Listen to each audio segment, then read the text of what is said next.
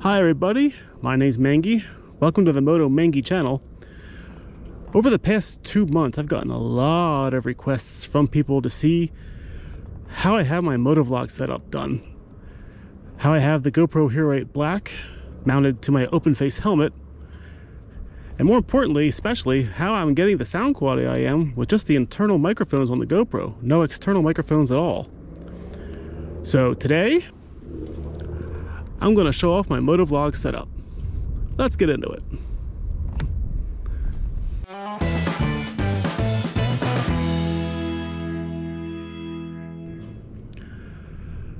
So as you can see, this is how I have my GoPro mounted to my open face helmet. I have it on, oh, don't do that. I'm using my phone to film because, obviously I can't film with the GoPro mounted to my face. I have this arm here along the side of the helmet mounted with a normal GoPro mount, a 3M sticky mount on the side of my Bell 9, my Bell Mag 9 helmet. This puts the GoPro right in front of my chin, in front of my face. So the microphones are right at my mouth. That way it captures my voice very well.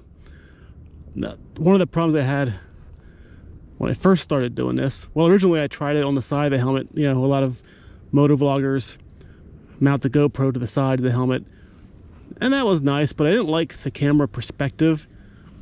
More importantly than that, the microphones were way up here, didn't get my voice not near well enough. I didn't like it.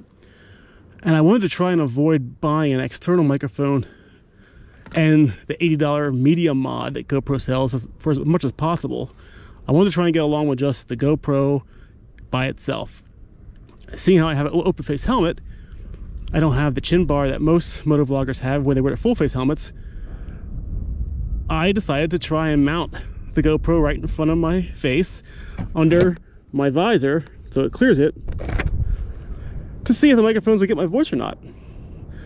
And lo and behold, it actually did a pretty good job. Part of the problem though was wind noise originally. I got a good amount of wind noise in the microphones while I was riding, especially from crosswinds. So what I did was, well, I learned what a dead cat was after that. That's this right here. I probably shouldn't rub that. It's probably gonna sound pretty bad. But I looked into buying dead cats for the GoPro Hero 8.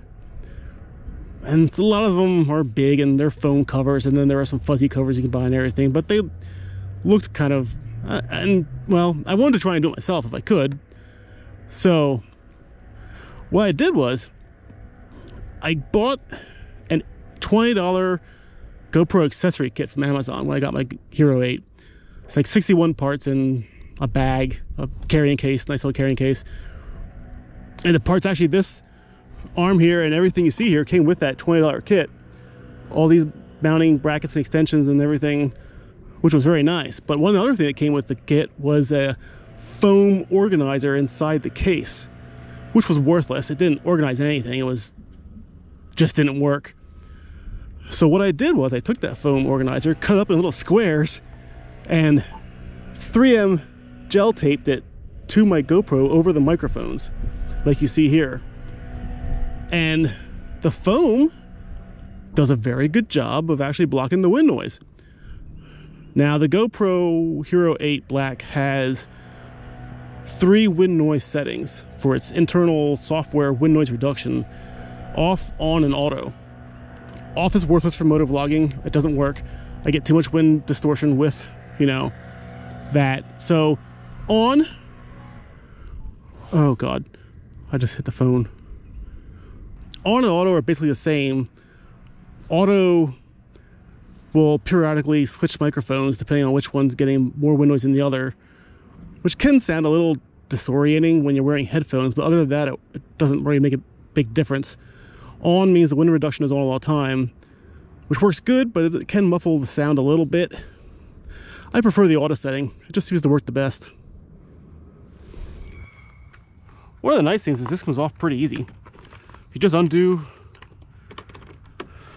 the screw thing here, pick this up, it slides right off. So I can take this arm off and on in a matter of you know, seconds, really. The bar is typically used for mountain bikers. They take it and mount it to the top of their mountain biking helmets like that, so the GoPro goes out in front of them. But it was very handy for this purpose, honestly. Now, originally, my Bell helmet came with the white cover here. This is where the Sena communicators was plug into. If you take this off, you know, the Sena communicator hooks in right here. You can screw it in and put the microphone through this hole here and everything. I didn't want to 3M anything to my white helmet colored cover, so I bought this off Amazon. I think it was $7, I think, for the spare cover. Wasn't a lot. And then I took one of the GoPro mounting pads with 3M tape on it and just put it right to this, and it goes on nice and easy, sturdy. And then this just snaps back in like so. Cinch it down, and it's good to go. And this is how my Motovlog setup looks and sounds in action. Now again, this is only using the internal built-in Hero 8 microphones. I don't have the medium mod. I don't have any external microphones plugged in. This is just the Hero 8 Black all by itself, mounted with a cheap $20 parts kit from Amazon. I've noticed that my voice comes through pretty much the same, whether the visor is up or down. It doesn't really matter. Now today's a fairly gusty, very windy day, honestly. And with the dead cat on top of the microphones of the Hero 8, it does a pretty good job of blocking the wind. Better than I expected, honestly, at the start. I've wondered if buying better quality foam might actually improve it still. I honestly don't know enough about foam to know the difference.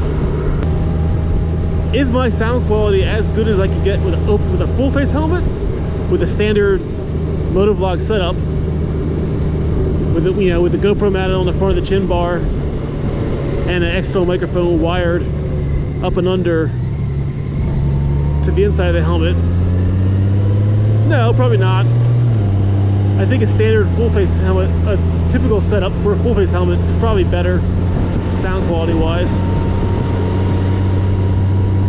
Although I've gotten a lot of compliments already from people watching my videos on how my setup captures the sound of the Goldwing itself very well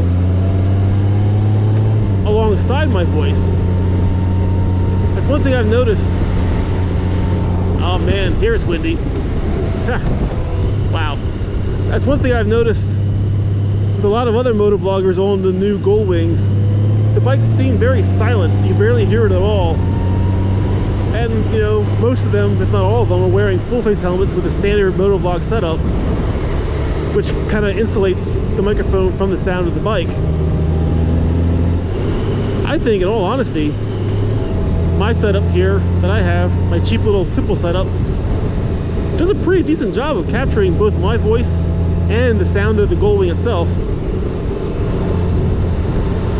And I have to admit, I'm pretty happy with it. It's a very simple, very economical setup, frugal. You buy the GoPro and a little $20 kit and that's it, you're good to go. Now, this is on an open face helmet. Would my setup work with a full face helmet? No, honestly it wouldn't. Because with the GoPro mounted on the outside of a full face on the chin bar, the GoPro microphones would be blocked from your mouth by the chin bar itself. So this setup only really works with an open face helmet like I have. Now I've got to admit, one reason why my setup works as well as it does is because of the Hero 8 itself. For the Hero 8 Black, model, they improved stabilization over the previous GoPros quite a bit.